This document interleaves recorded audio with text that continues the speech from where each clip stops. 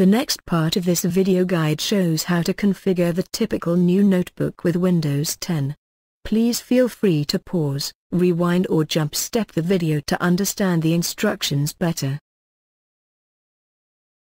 Please be informed that the following screen captures may not be similar to your notebook. The type and order of prompts you will be getting depends on the brand of notebook you've acquired and the type of Windows installation you've done. Kindly follow the steps as close as possible. Select Singapore as home country. Select English Singapore as preferred app language.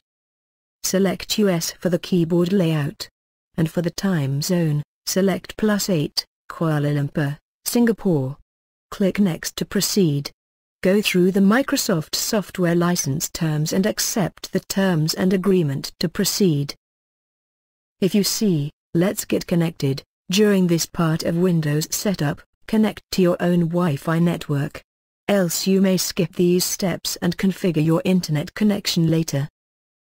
The list of Wi-Fi signals you will see vary from this sample list. Select the Wi-Fi you wish to connect. Enter the Wi-Fi login credentials, password or passcode, depending on how the Wi-Fi security is configured. Click Next to continue, click Next to proceed. If you are concerned with privacy, and how Microsoft collects your data, click Customize, and turn off all options within. Otherwise, click Use Express Settings. Choose I own it, and then click Next to proceed. Unless instructed to sign in, click Skip this step.